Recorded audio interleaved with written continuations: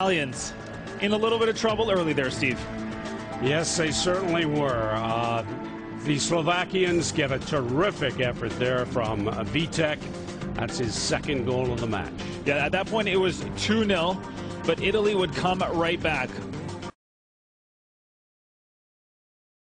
Well, NATALE, he's right on the spot there. The ball comes off the goalkeeper. Musha makes a great reaction save, but NATALE gets the rebound. Opportunistic play there by the Italian, puts him back into the game. 2-1. A little bit of a kerfuffle in the back of the net that Howard Webb had to...